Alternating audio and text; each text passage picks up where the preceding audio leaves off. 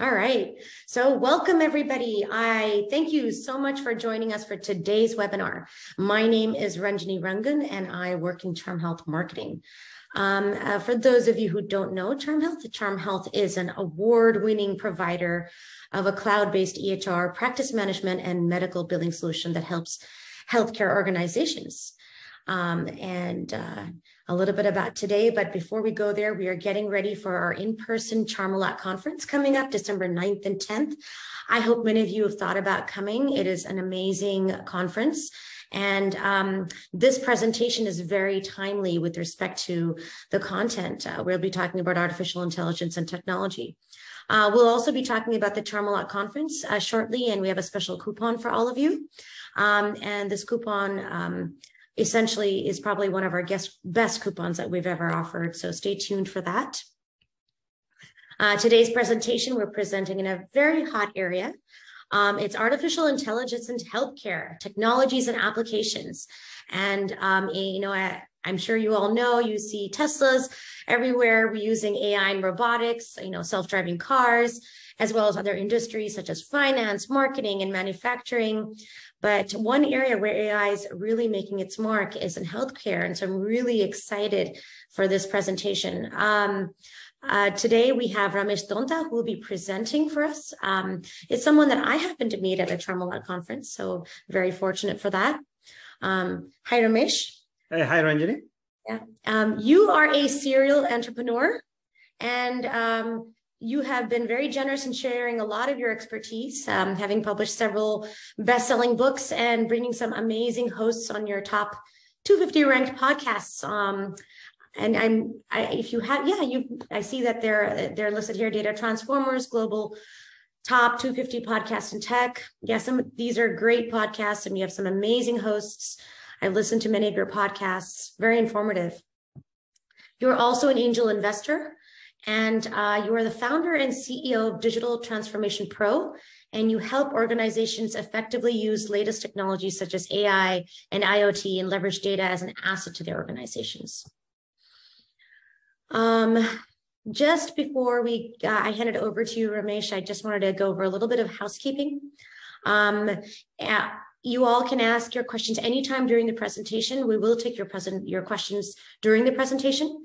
So go ahead and type your questions into the question box on your Zoom control panel, and I can bring them up to Ramesh as he's presenting. Now, without further ado, I will turn this over to Ramesh.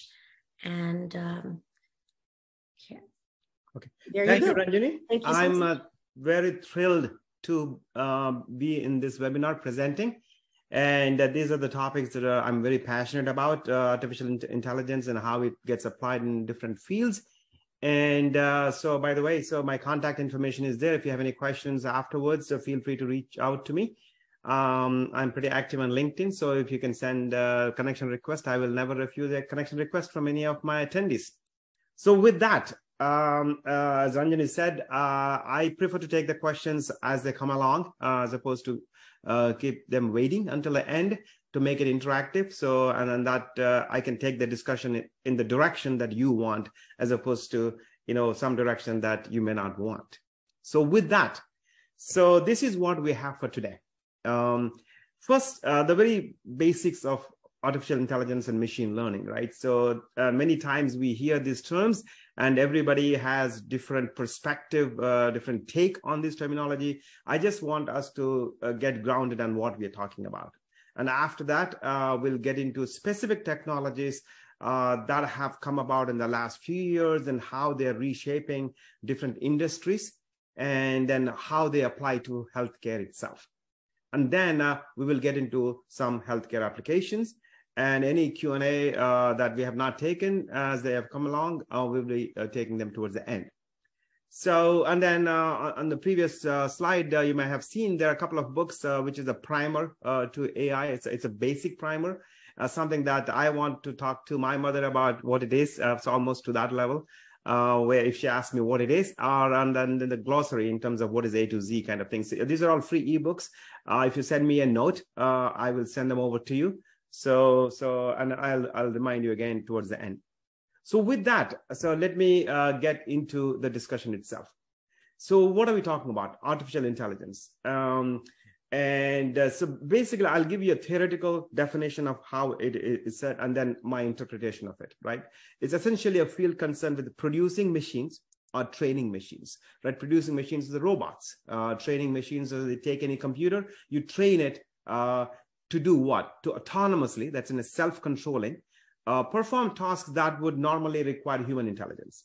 So what are these tasks? These are things like ability to perceive, ability to learn, and ability to reason, and ability to interact, and ability to abstract. So those are all the 5 different terms that relate to the intelligence. And when it comes to applications, we are primarily talking about perceiving and learning and maybe reason, but not necessarily interact and abstract, because the artificial intelligence itself has multiple levels. One is called a narrow intelligence, and there's a general intelligence, and there's a super intelligence, right? So the varying levels were equate to the human intelligence, but primarily we're talking about the artificial narrow intelligence, ability to perceive and learn. That's what AI, that's the scope of the AI. The second one is machine learning, right? So this is also talked in the context of AI, AML, as a matter of fact. So what is this about? This is about letting the computers recognize patterns and trends, right? So now it makes it very specific. So we are looking for patterns and trends in the data that's already there, right? So it could be historical data, the new data that we add, and generate predictions. So then what are we going to, once we identify the patterns and trends, what do we do with them? So ability to predict what might happen. Okay, so that is what machine learning is about, based on the data that is fed into it. So again, so there are 2 main things we talk about. One is the data, the other one is the algorithm or the models. Those are the 2 things that feed into this field. So if we feed wrong data, then you get wrong predictions. And if the algorithm is not written properly and it does not learn or evolve over a period of time, it might be giving stale predictions. So those are the things that we have to keep in the context while we are discussing the applications. Okay. The other terms that you might be hearing is the deep learning, is again a subset of machine learning, neural networks and those things.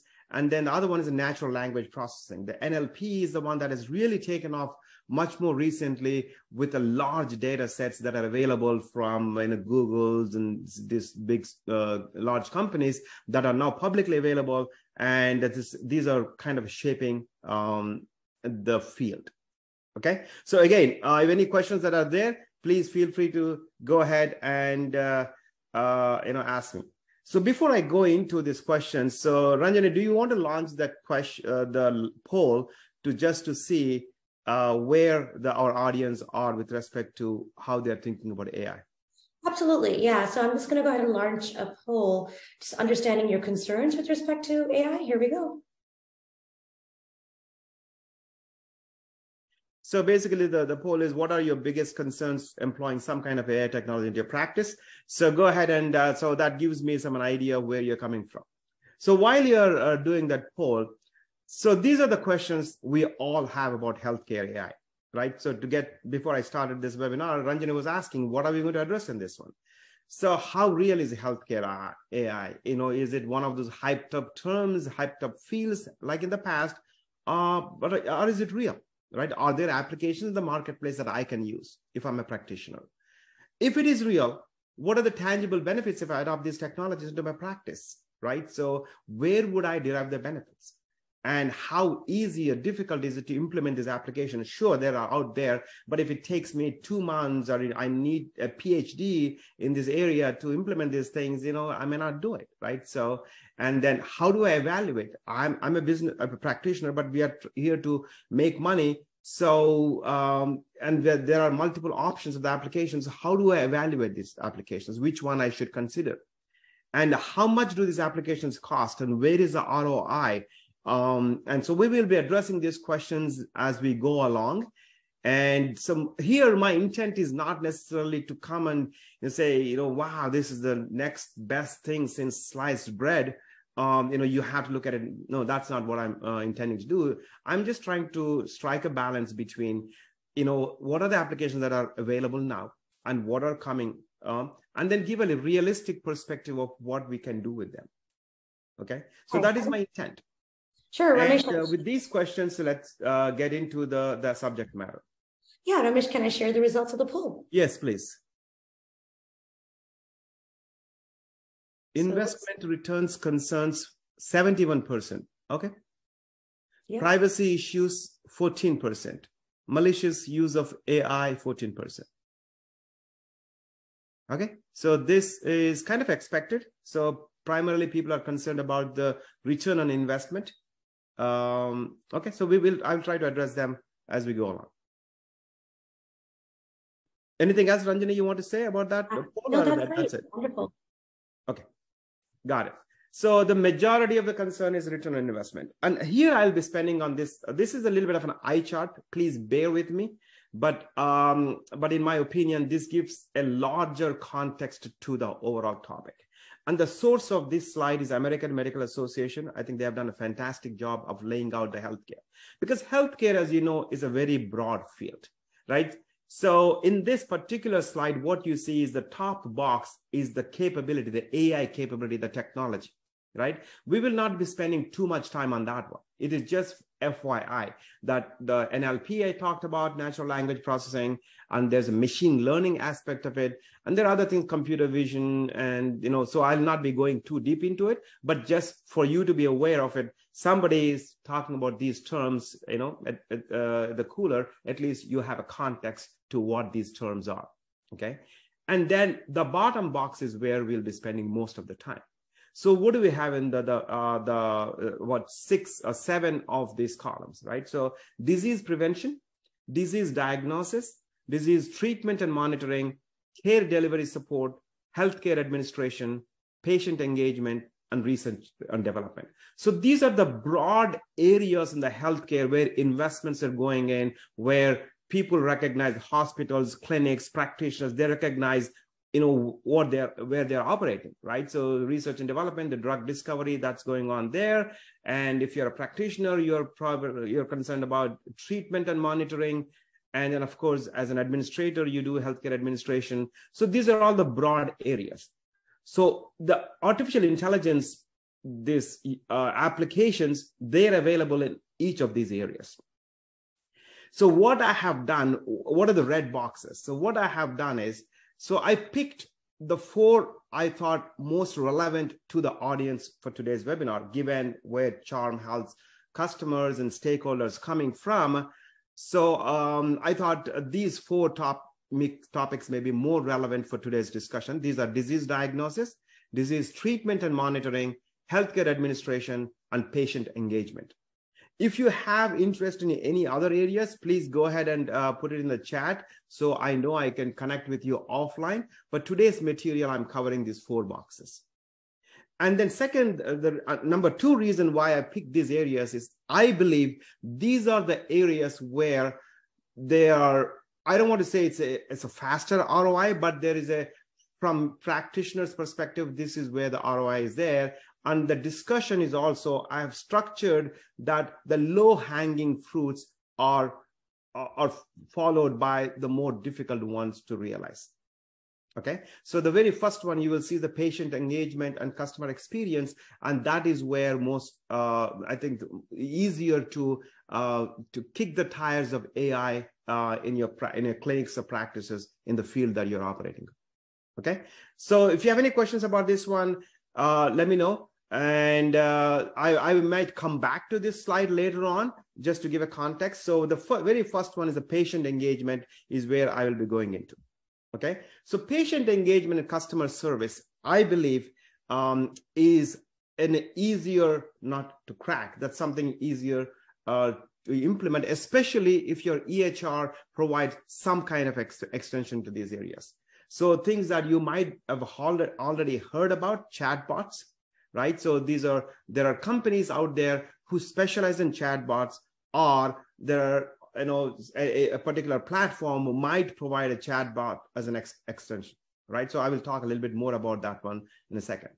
And then real-time patient and vitals monitoring, right? So this is where it could be the IV drip or monitoring or whatever. So where a nurse has to do multiple patients. So you could put some intelligence into the monitoring device or that capability of the application to put some limits as to, trigger, beyond the threshold. So you can start adding intelligence into this monitoring itself.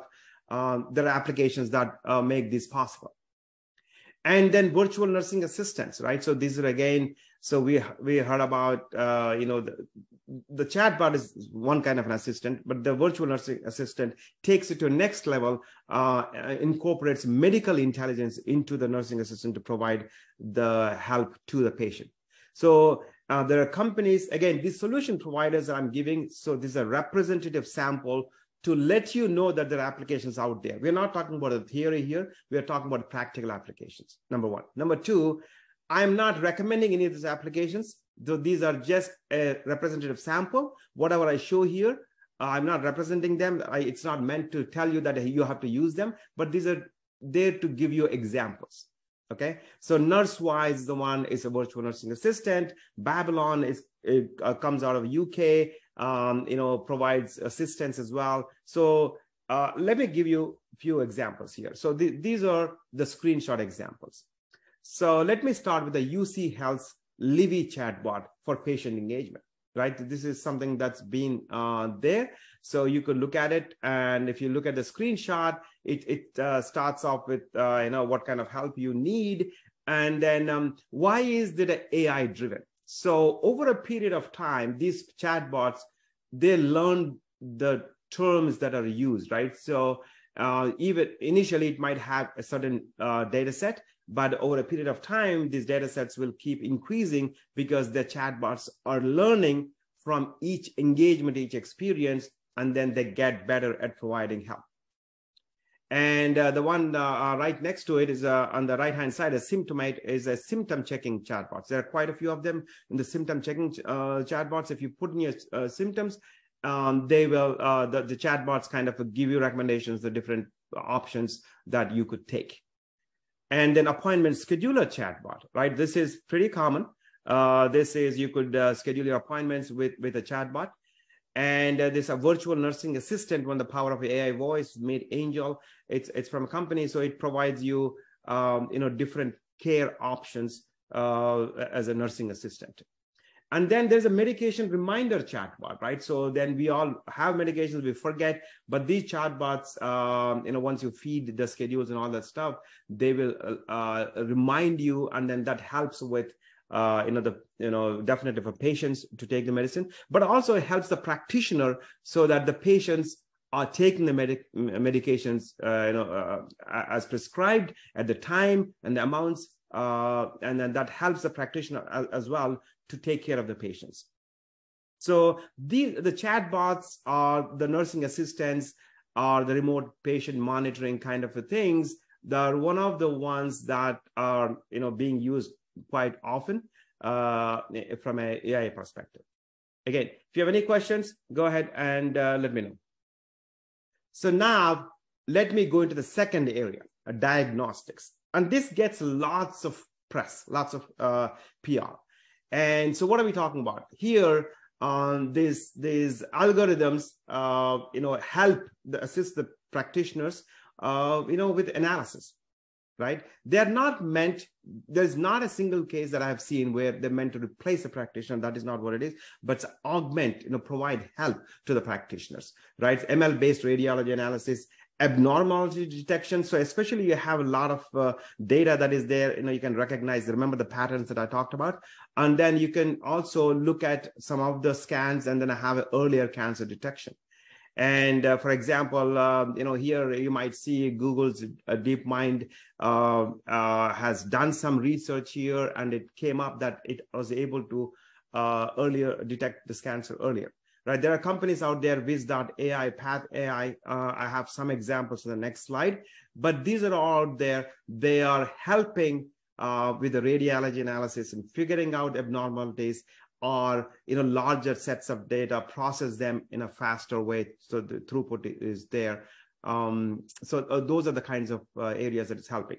And here, let me also talk about one personal example that I know, and a gentleman that I had as a guest on one of my podcasts. So during COVID, so he gave me this example of where a patient has to wait when they take the COVID test, especially having severe symptoms, and then they have to wait for 24 hours or maybe longer to get the results back. But what these guys have done is they have analyzed the chest x-rays of 70,000 patients. They have fed the data into this and then created an AI model with the, of course, the doctor's recommendations, all that stuff. And they were able to figure out that if you put a chest x-ray of the patient that came in based on the data they already have, based on the algorithms they've put in, so within 95% accuracy, within less than an hour, they can figure out if the person has a COVID or not. And that helped out because especially severe symptoms, you don't have to wait for 24 hours, especially they have to be admitted into and get a treatment right away. So those are the areas that these AI-driven applications are helping out in this area. So for example, the Wiz.ai, intelligent care coordination. So automatic AI-powered detection of suspected aneurysms. That's what they're focusing on. Capture all suspected aneurysm patients and refer to clinic for follow-up and secure HIPAA compliant. Again, this is important, right? In the healthcare, these have to be compliant with certain guidelines, and they're, of course, talking about how they are compliant. Path AI. So you might see a lot of press on this one, pathology specific, transforming research, clinical development, and with AI-powered pathology. And the one below is analytic. It's again, it has a database of diagnostic images.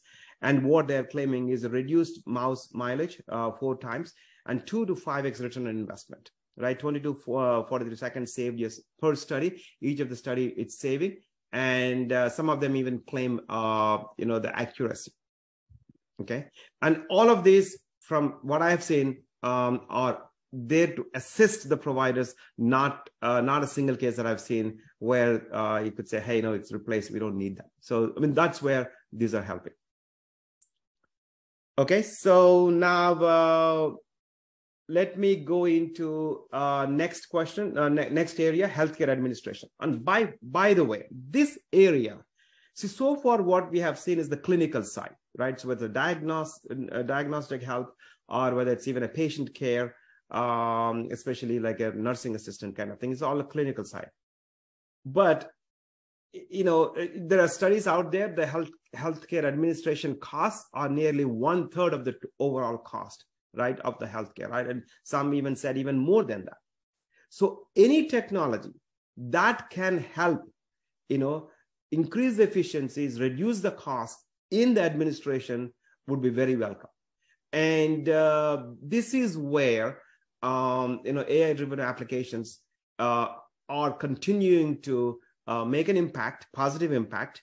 And so on the non-clinical side. So let's look at the use cases, what we're talking about. Claims management. So again, automation, the fraud detection is there in many of the claims. And if you're an insurer, if you're providing insurance, your interest is to detect the fraud. And so they are using AI-driven applications to figure out the patterns of where fraudulent claims are being made.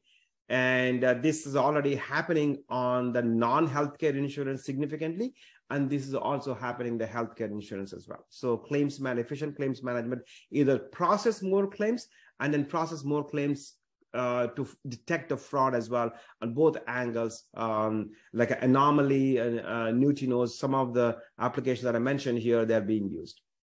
And the second one is the medical training, right? So there is a virtual patients that are their application that actually creates a virtual patient with all the medical aspects are figured into the patient itself, and it there to help the professionals.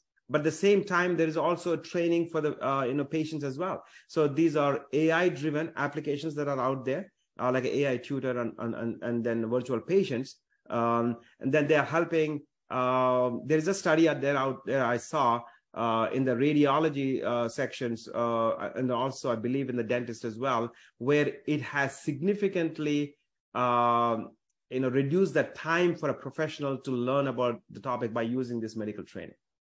Okay, that's one. And decision support for medical professionals. So as I mentioned, these, like when you have to process lots of information, these applications are helping the professionals make a much more informed decision with the information that is provided by the AI-driven applications. And then the next one is streamlined workflow management. This is workflow management is a very standard hospital administration. It actually is there in any enterprise. And then AI-driven applications, they help optimize the workflow and make the process more efficient. So there are applications out there. And efficient scheduling and better resource utilization. As you know, the scheduling of the physicians or the medical providers, and the scheduling of the expensive equipment itself has a cost attached to them. If it's inefficient, it drives cost.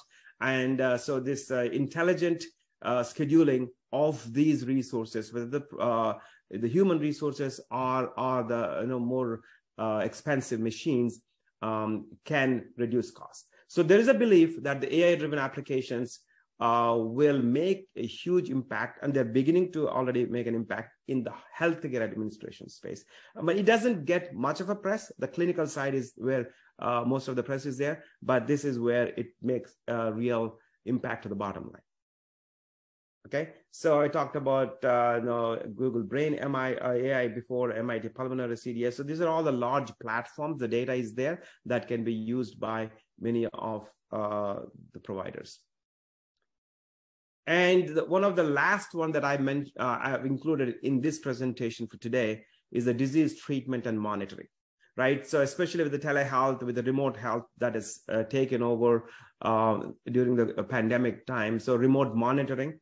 And then also the machines about doing the surgery, robot-assisted surgery, we keep hearing about it. So they fall into this category, disease treatment and monitoring, and how AI and even robotics can help in this area. So for example, the wearable devices that we all know, right? So smart patches and all. So they've initially are a passive monitoring. That's how they've started out a few years ago. But now over a period of time, they've acquired more intelligence. Now they're able to help. For example, you have seen some applications where, even before you fall, that the fall is detected and it helps, in those situations, right? So there are applications out there about stroke. So these are all the wearable devices and smart patches. They're acquiring more and more intelligence into them to help the patients and also help the providers provide better care. And the vicarious surgical, oral health accuracy, all this have started incorporating robotic surgery. And again, it's not broad-based, but definitely you see cases where they have where they're augmenting, they're helping a surgeon with this robotic arms and things like that. So before I go into it, so let me just stop here and then I'll see if there are any questions that I can take. Any questions, Ranjini, so far? Yeah, I don't see any questions right away, but feel free to ask your questions as they come. Thank you so much. Yeah. Okay, thank you. So, and then let me talk about my own perspective where the ROI, where ROI is there and how to evaluate. I come from a technology background, not a medical background. And when I look at a new technology, so the number one starting point, looking at from any business, right? So it's like, what is the business problem that I'm trying to solve? If your practice, so your challenges are more about, let's say, your front-end office, right? So you want to help them out with better customer service, a patient engagement, or even you want to take, like, for example, help the patient or get the information from the patient about the pre-screening, all the stuff before they come into it. You want to improve those efficiencies, then definitely patient engagement and the customer experience side of the world is what you want to look at, right? So if you are a practice, you focus on diagnosis and you want to get a more throughput, to augment, to help your providers, then that's where. So whatever is the business problem that you are trying to solve, that is where I would start with that one, as opposed to, hey, there is a new cool technology that's out there, let me start implementing, because there's a cost to implementing the technology. The cost has to be justified with a business need. Okay, that is my fundamental thing, number one. Number two is the readiness to actually accept the technology, right? So in many organizations, what happens is the knowledge level or the current application itself, whatever they're doing, is not in a position to accept new innovation, right? So in that case, then going to AI-driven application, it's too much of a jump, right? So that is not the right thing for you. So your own practice ability, the people training, or other technologies that are already there, can they work with these new technologies? So that's a second consideration you should have, right? And with respect to ROI, and then what I have seen, especially this comes from a large, practices, not small practices, but hospitals and all of them.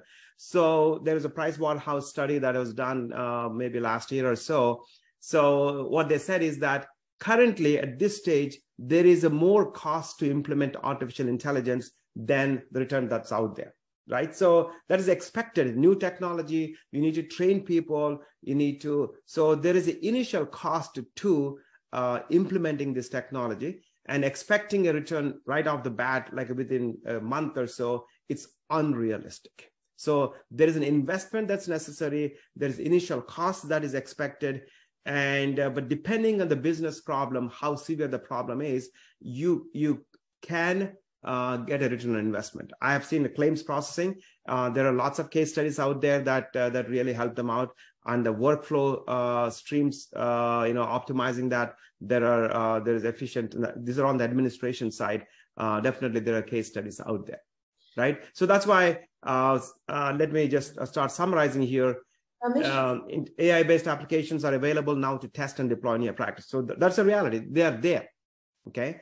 And if you asked me about 4 years ago, we were not there, but right now there are a plethora of choices that we all have.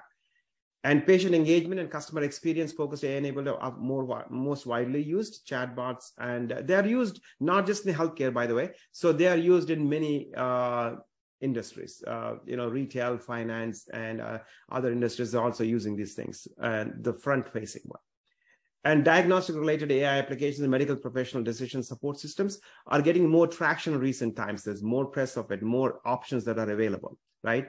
And the hospital administration applications can deliver an easy to justify with respect to ROI, which is that, hey, if you're able to show that you're reducing the cost of administering care, and by using AI applications, that's easier to justify. Ramesh, do you think that I could just launch a poll to see our attendees' interest in actually employing AI technology? Yeah, please go ahead. How soon they'd like to? So how soon are you interested in employing some kind of AI technology in your practice? And go ahead, Ramesh, if you'd like to. Yeah, sure. I'm just monitoring this one as well. So right away, within the next 6 months, 67%. Within 2 years, 17%, and I need some more time for research. Okay, that makes sense. Actually, it's next 6 months, awesome. 67% is 2/3 right there. So it's a very good. And feel free to put in your thoughts of which areas you're looking at it. Is it more a patient engagement, customer experience area, or so whatever is the area. So go ahead and then put in your input into the chat if you can. That'll give me some idea. So with that, actually, so I will leave it for the Q&A now, Ranjini. And again, I'll put my contact here and then reach out to me. So if you have any questions afterwards, definitely contact me. Super. Thank you so much for that very comprehensive presentation. Very exciting areas that AI is developing in the medical field. Yeah, and I understand, Ramesh, it's hard. Like when you don't know the return on investment, it's hard to know which technologies to adopt. It's definitely, I think practitioners have been always, physicians have always been, healthcare in general has been an area where, notoriously they say, they don't want to adopt new technologies. But I think there's a good reason for that. Yeah, there's definitely. Yeah. Yeah. I mean, many reasons, regulatory reasons, the privacy reasons. I think that we already heard that one. And then, of course, the ROI, right? So the healthcare industry as a whole is going through some tough times post-pandemic, right? Hospitals are struggling. And so given that you need to justify investment into any of those things, and it's easier to justify if you're reducing the cost, those kinds of things, that's administration side. So you could evaluate. And then, but you can also look at if you're delivering a better patient care, better patient experience, either onboarding a patient, any of those things, that's also in a good area to invest in. True. I guess at the end of the day, is it improving patient outcomes? Yeah. And a patient experience, is it improving? Those are the fundamental questions, I suppose. Yeah. So that's all we have for today. And anything else? I think you want to talk about CharmHealth, Ranjini? Absolutely. I wanted to share a little bit about CharmHealth. I think many of you are already familiar with Charm, but as you all know, this is a 2-day experience to learn all about Charm's products and from our product team. It is a wonderful event that we've been holding for several years now. It's an opportunity to connect with your peers in group settings, and get to know the best practices. We've got some amazing panel discussions from some Charm users that are kind of the, our spotlight users that have really advanced their practice using the Charm platform. And we're going to be having an entrepreneurial panel that discusses, how, one can explore startup, even if you have a practice, and expand your practice that way. It's going to be a wonderful networking opportunity. You're going to get CharmHealth's innovation roadmap. And let me go ahead and share the screen a little bit. Yeah, please. So let's see. Desktop 2.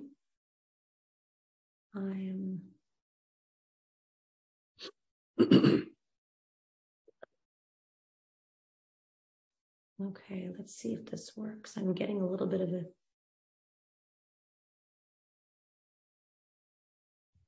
Are you able to share? I just downloaded Zoom. Oh, okay. It's asking me a specific question that may generate some issues. If that's the case, I will email it right away to everybody, and I will just go ahead and announce what the offer is. So all of the new generation registrations from this point on will receive a discount code. The discount code is webinar 100 gift. And I can go ahead and type that into right here. Armega, if you're online, go ahead. Let me go ahead and write it in here to all the attendees. Say webinar 100 gift. And here is the, oops. I hope everybody received that. And so essentially this will give you 50% off for registering for CharmHealth. As well, after registering, you will receive a $100 Amazon gift card from us. Once we receive your registration to CharmHealth. So essentially your net is $0. This is offer is valid to the first 15 CharmHealth registrations, new CharmHealth registrations only, please. And you must have been registered for this webinar to receive this discount. This offer does end on Tuesday, November 22nd, 2002.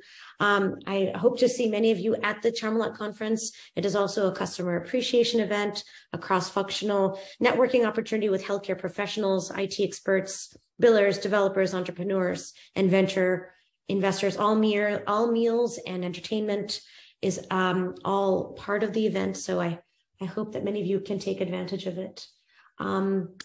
With that, I wanted to know, I hope everyone received it. I will be sending that out shortly as well, since I wasn't able to share my screen. Are there any other questions? I'll go ahead and start my video. I think that would bring it to close for today. Thank you so much, Ramesh, for that very comprehensive presentation. I hope a lot of our attendees will go out and seek new AI apps and technologies to incorporate, and it'll provide an inspiration for their next steps. Thank you very much, Ranjini. Thank you. Thank you. I'll see you all very soon.